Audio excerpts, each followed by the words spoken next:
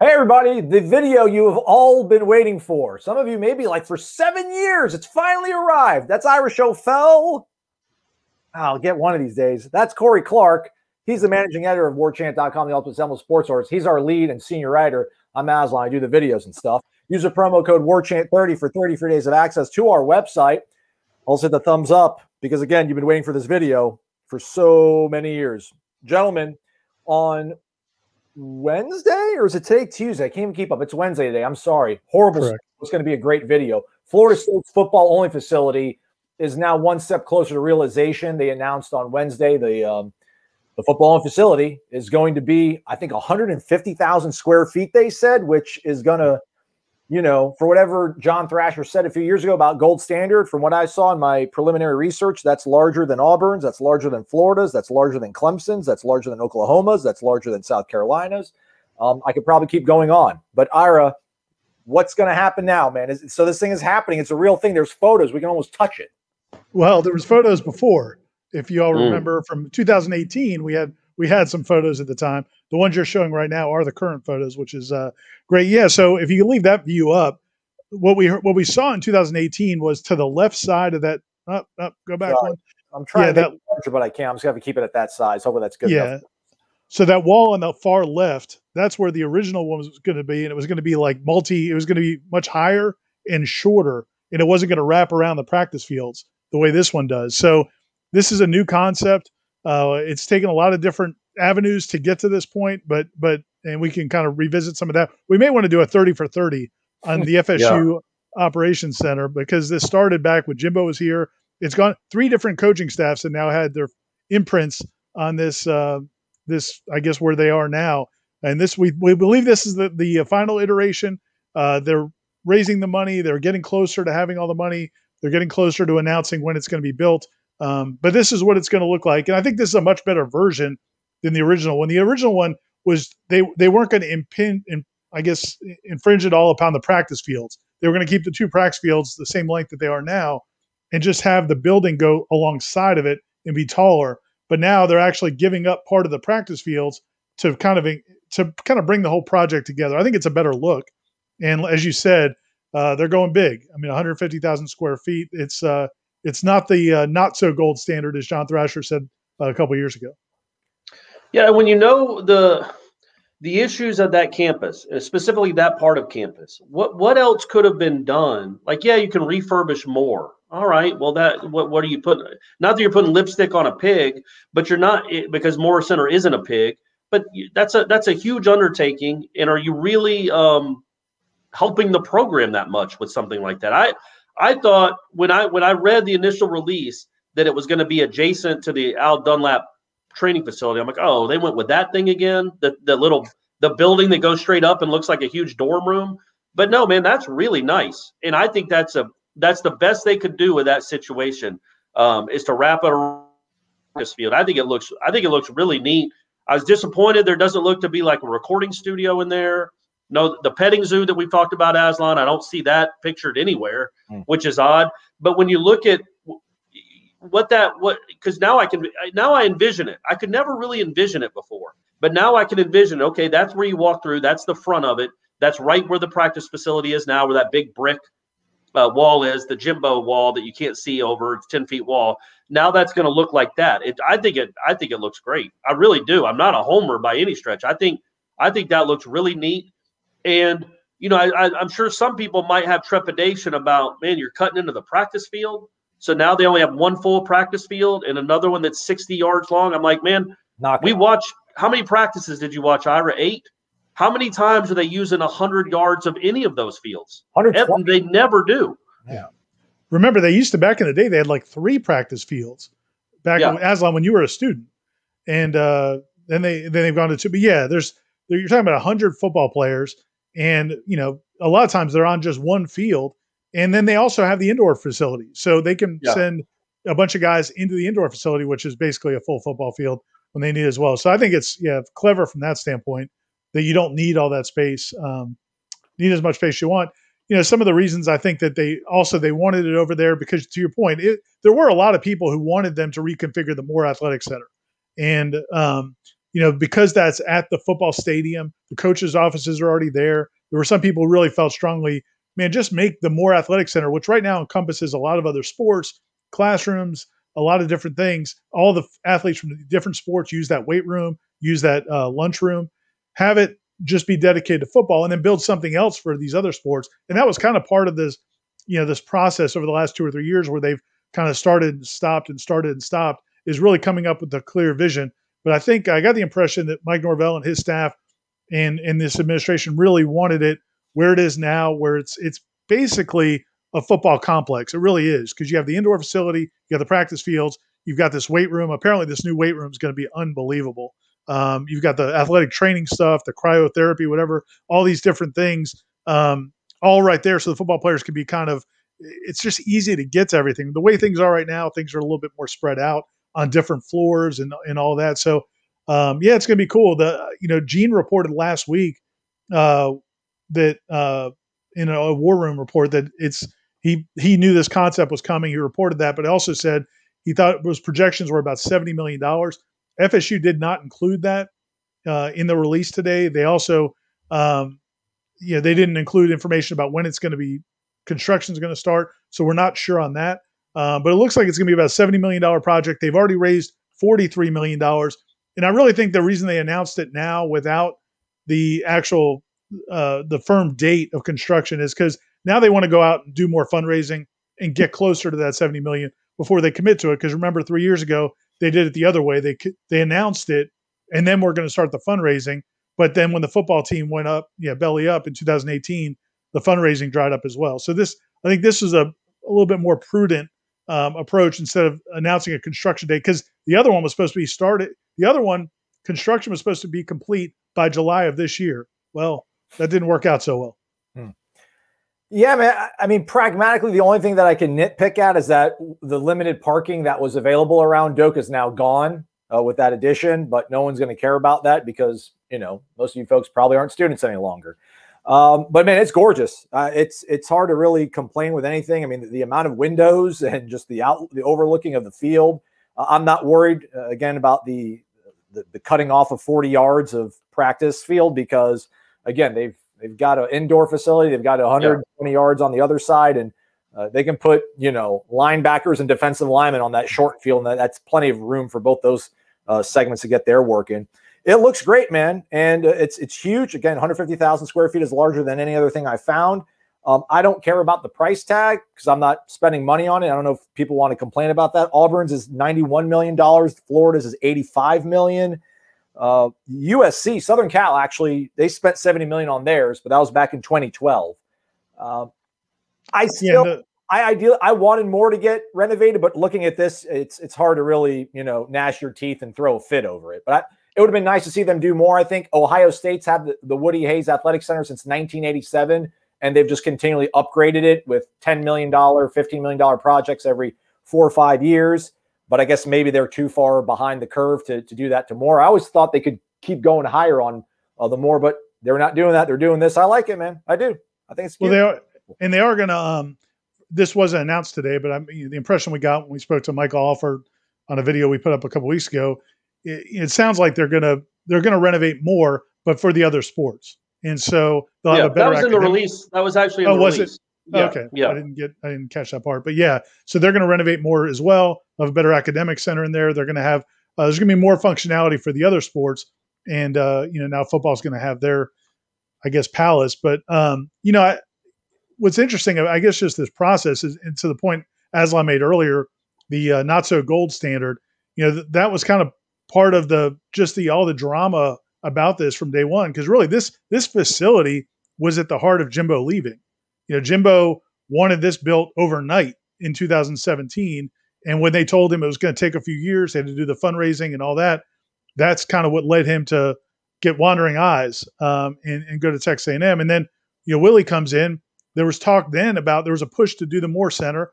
Willie didn't want that. He called it a Band-Aid. He didn't say lipstick on a pig, Corey. He said, we don't need a Band-Aid, which did not ingratiate him with the administration. They weren't real thrilled with that. But and then once they started losing, he lost his vote, and now here we are. And, I do think this is kind of the gold standard. And that was one of the things Michael Alford said last week. Like, let's not build something that's going to be out of date before we even get it, shovels in the ground. So I think they are trying to be ambitious with it, but without some of the bells and whistles that you see at the other, some of these other schools. Yeah, but the thing I was thinking about looking at that, because you're right, Ira, it looks like a pro complex where the IPF is connected to everything else. And you have an outdoor practice field, an indoor practice field, and your palace all within right there within 100 and 200 yards of each other, as opposed to, like, say, if they built it where the intramural fields were. Right. You know what I mean? Like, this is all connected. And this is where you practice every day. This is where those kids are going to live for 6 to 8 months a year. So yeah, make it nice, make it all confined to that space. It just does not look like you're being cheap at all. That looks like I know we're going on a rendering, but what they want to do, whether it's the gold standard or not, it's a standard enough that I don't know how many kids are going to be like, nope, I'm not going to Florida State because of their football facility didn't wow me like Georgia's or Florida's did. They are not going to lose recruits because of that building right there. They will get some probably, maybe, but they're certainly not going to lose any unless a kid wants to get his hair cut and he's upset that they don't have a barber shop inside, or they don't have the recording studio or something like that, which maybe you don't want that kid anyway. But now you can compete with the Auburns and the Alabamas and the Georgias and Floridas of the world when it comes to that building, because that building, I assume, the way it looks from the rendering anyway, no 17 or 18-year-old kid is going to think, man, this is a cheap place. And that's it. That looks like a palace, man. And I think one of the things that a lot of people will say, a lot of longtime fans or kind of old school fans will kind of bristle at the idea that you have to be in the arms race. But the reality is the way recruiting works for a lot of these kids is they make these trips. And this was something Jimbo said when he was pushing for it in 2017 when Clemson just started theirs. Was these recruits they'll make a trip. They'll come from California, come to the Southeast and go to Clemson, then go to Alabama, then go to Florida, go to Florida State. They'll visit all these schools. And you don't have to have the nicest one. But if everyone else has a facility, a really nice facility, and you're kind of like, okay, well, we're getting this golf cart and we're going to take you over here to the Moore Center, then get back in the golf cart. We're going to take you over here to the practice facility. To have it all there, and it just gives the impression that you're taking football as seriously as these other schools are. So that I really think that it's not necessarily trying to wow people, but it's just trying to let them know that you're committed, and it's a big part of recruiting. And one other thing about the price, because I know a few people asked on Twitter, how can they even be doing this initiative? They also announced recently the Doak Campbell Stadium renovations. How can we be doing all these things when we're financially strapped on top of COVID? Part of it is a lot of this money has been raised over the last few years when they started the campaign. The other thing is the Doak renovations, they expect to be a money maker.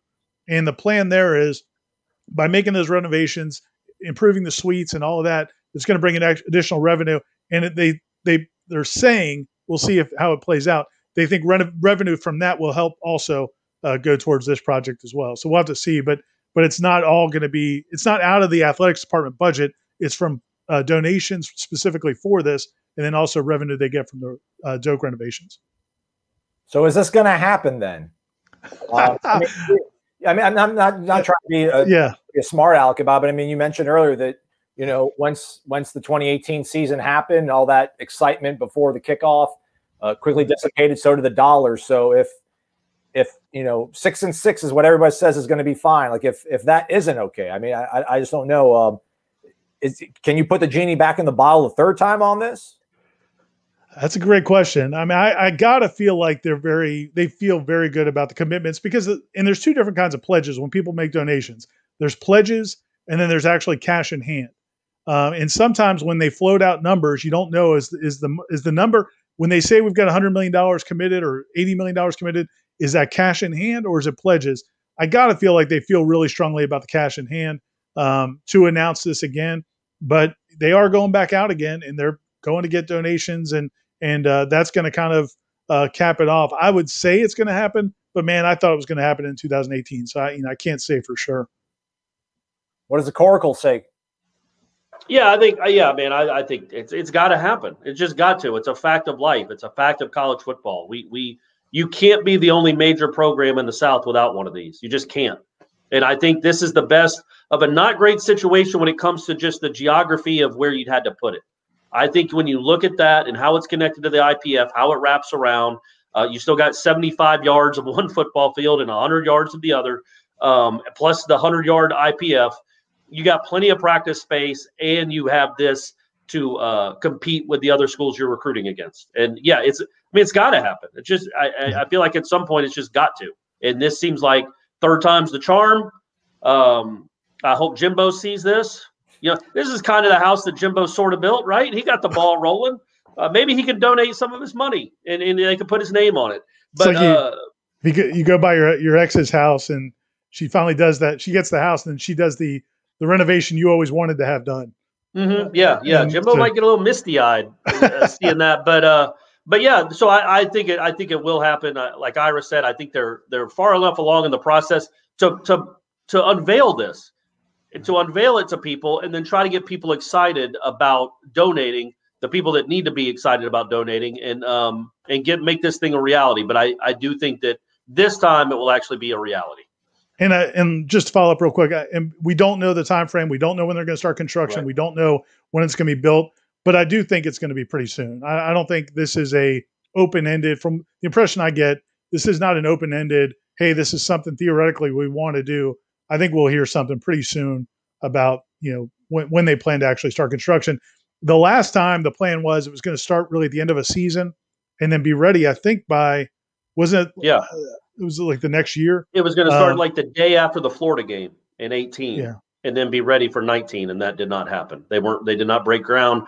I would think they'd do it like that would be the plan this time, right, Ira? If they're going to break ground the day after the last home game. That's what you would think. And then you could have it ready for 2022. Yeah. So, I mean, I would think that's the earliest. The other that's ambitious. The other way would be 1 year after. The plan for Doak, if they can do Doak renovations, the earliest they're going to do that is 23, 24. You wouldn't want both projects going at the same time. Right. You'd want this before that. And you'd want this before that, frankly, I think. Probably. What is cryotherapy, by the way, Aslan? Cold, like not ice chambers, but like super cold tubs chambers that you go into. Like you can it wraps around you. It's like a metal cylinder almost. Oh, all right. Your head's above it. Like you'll see the steam coming off it from the cold, the dry ice or whatever they use in it. Not dry ice, but nitrogen. It's for recovery. Didn't in Hard Knocks, didn't Chad Owens have one of those or something? Like the chamber.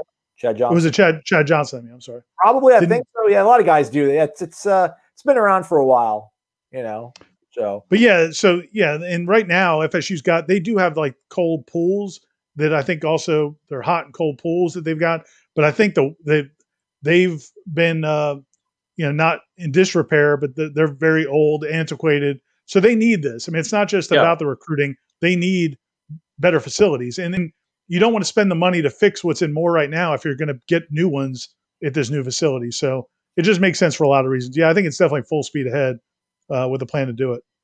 Where do you think Willie's $1 million is going to? Part of the private event space? I feel like probably back to his buyout. Maybe the PA system, and the the light. Yeah, maybe.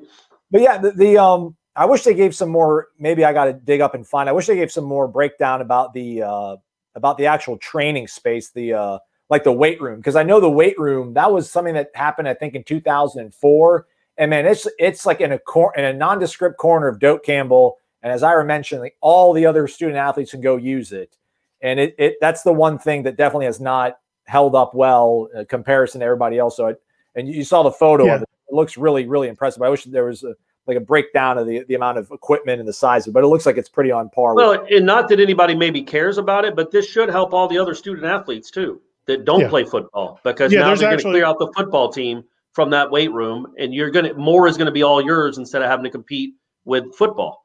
Right. I think there's teams right now on this campus that their workout time in that weight room is 5 a.m, because that's the only time they can get it. Because football's got it this time, basketball's got it that time, or whatever. So yeah, it's that should help those other programs. And but yeah, the weight room they're going to have in that building, from what I understand, is just going to be unbelievable. And with the glass, you're going to be able to see it, I think, from the field. And it's just the functionality of it's going to be really cool. That those guys can walk out right onto the field, go back in. I think they're going to have a locker room over there. I think they're going to have both locker rooms. I think they're going to have their normal locker room for game day and then a locker room over there. And then, just build the meeting rooms right there. The staff can be in their offices and watch guys during practices. I mean, it's just, they can film from up there. From a functionality standpoint, I think it's going to be really a huge positive. They can maybe even watch the players when they're not supposed to be able to watch the players too. Hey, watch yourself. Come on, Aslan. They're not doing that. Here's a quote from David Coburn about how the more athletic facility is going to be used moving forward for sports medicine, dining, things like that. Man, and last thing for me is just, you hear all these ADs when they go around and talk to booster clubs and, alumni groups about how sports is, the front porch of the university.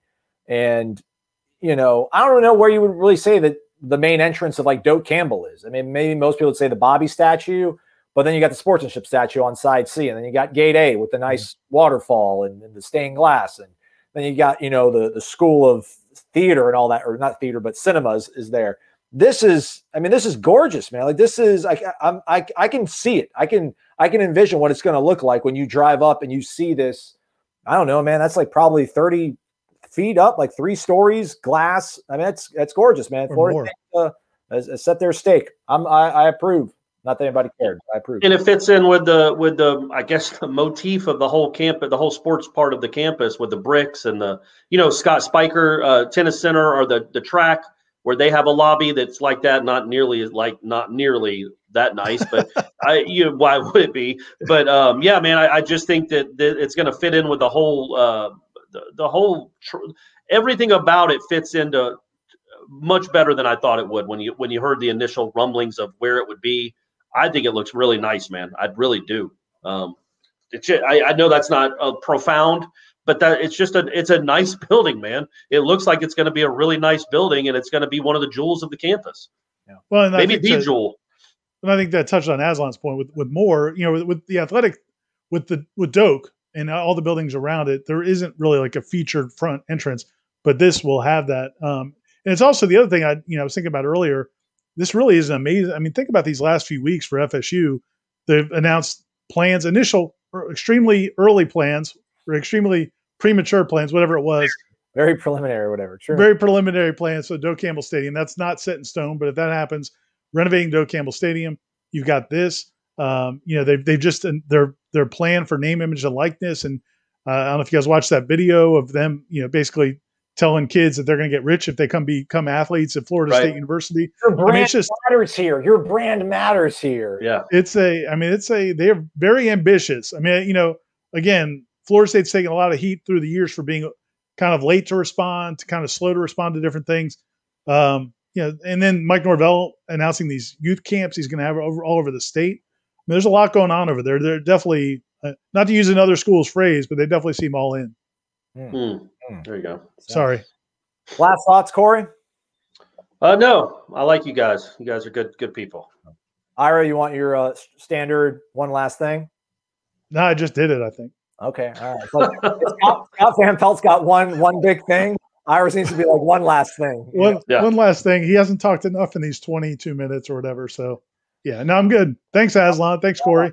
Use that promo code, the bottom, Warchant 30 for 30 free days of access to the Ultimate Seminoles Sports Source. Plenty more coverage of this from Gene, Ira, and Corey over on the website. Gentlemen, thanks for your time and your knowledge. Thanks, man.